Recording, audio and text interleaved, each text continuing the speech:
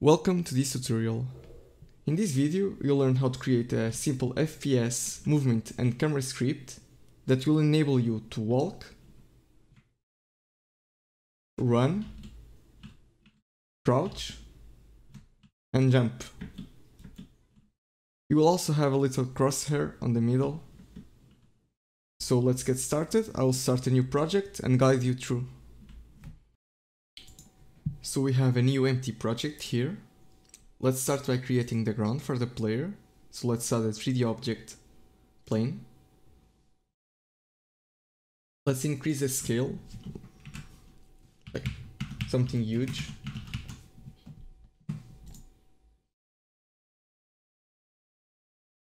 Now let's create a new object. Let's name it player. And let's add a character controller. Move it up. Let's move our main camera inside the player and reset the position. On the Y, let's set 0.6.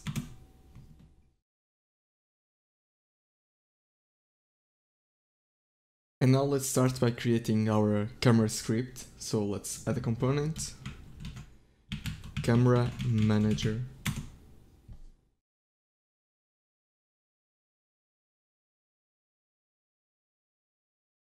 Let's open it. Let's start by creating some variables on top. Private float horizontal sensitivity.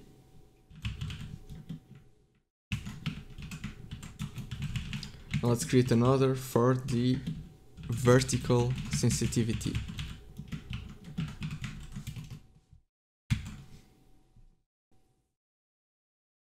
Let's make them serializable.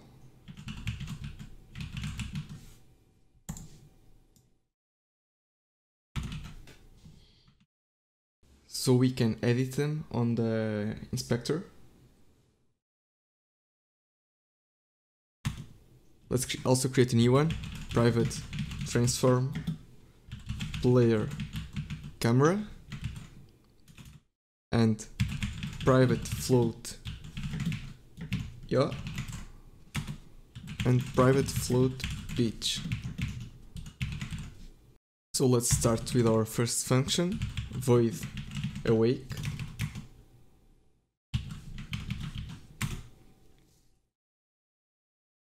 Here we'll give the reference to our camera.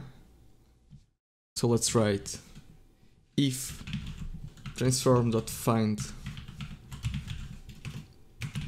player camera is different to null,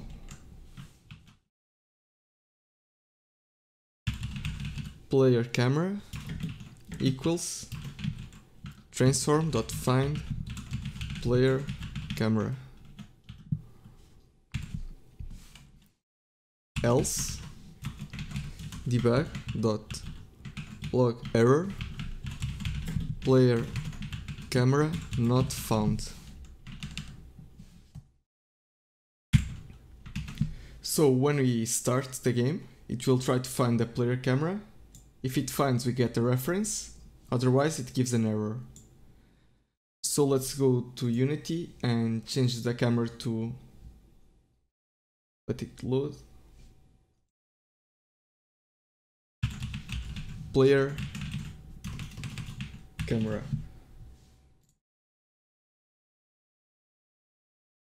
If we try that now,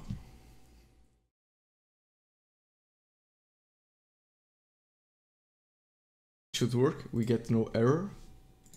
But you have the name wrong, let's say, and try that again, we'll get an error. So make sure that the name on top here is correct. Now let's continue.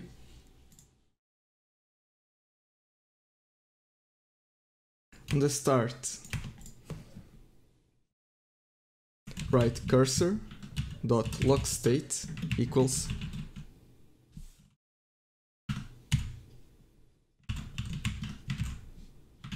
This will make our cursor to be locked on the screen, so we can actually look around.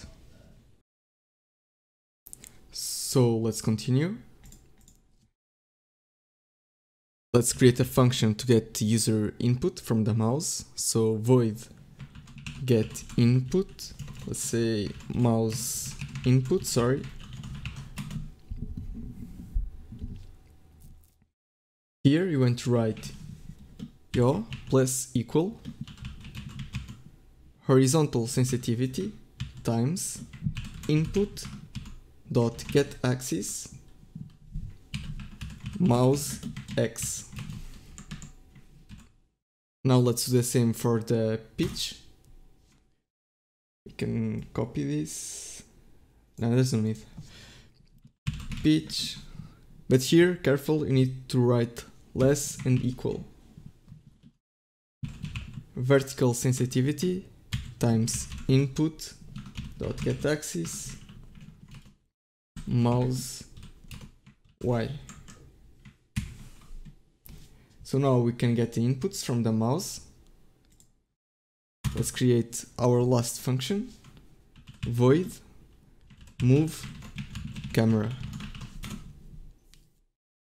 So player camera dot transform dot color angles equals new vector 3 pitch comma player camera dot transform dot color angles dot y comma 0.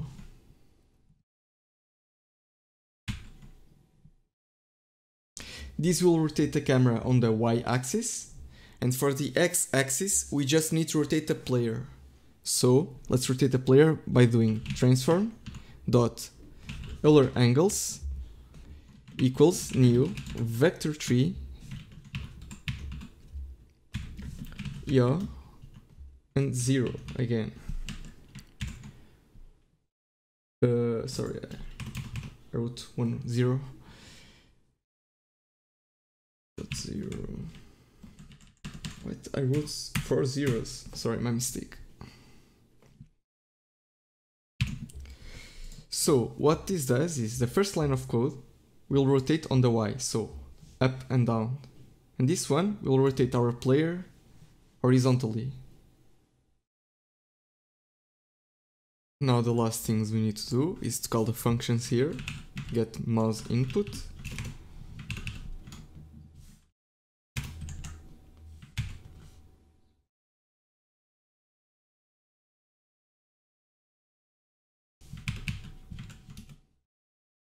and move camera. If you save it and try to play it now,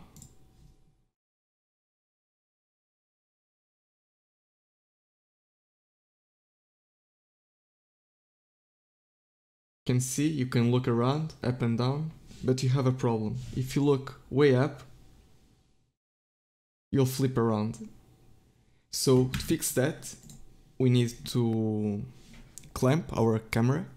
So let's go back to the script. And here, get mouse input. Let's add another line. Pitch equals medef dot clamp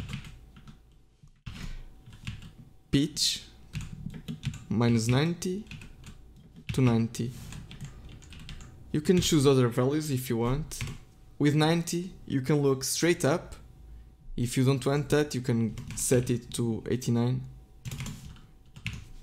I like to set it to 90. So if you try that again,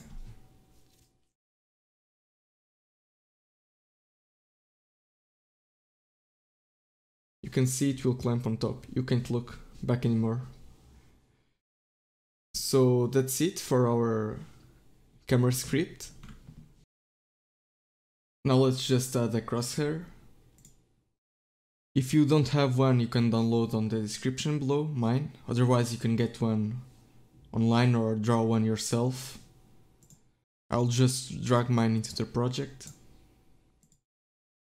I'll change to sprite, single, pixels per unity 16, point no filter, none, and max size 32. Apply. And now let's, on the hierarchy, right click and create a UI canvas.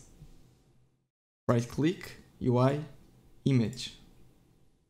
Now just drag the crosshair to our source image and change the size to, let's say, 40 by 40. And if you now press play, you have a crosshair. I will end this part here. On part 2 we'll create our movement script. So if you are interested in that, check part 2 and I'll see you on the next video.